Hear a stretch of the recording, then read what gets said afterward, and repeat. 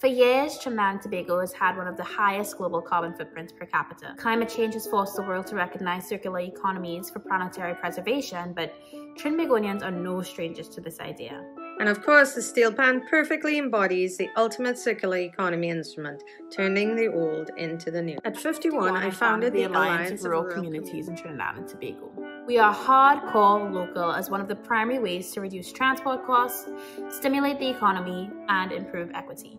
As a young adult, I often think about the part I play in improving our collective relationships with one another and with the natural world. I founded M.A.D.E TNT to scale up our positive impact as young adults who are also citizens of the world. Sometimes action is difficult, but we hope to show that people are making a difference, both locally and regionally. It's much easier to do this in the company of others instead of in isolation.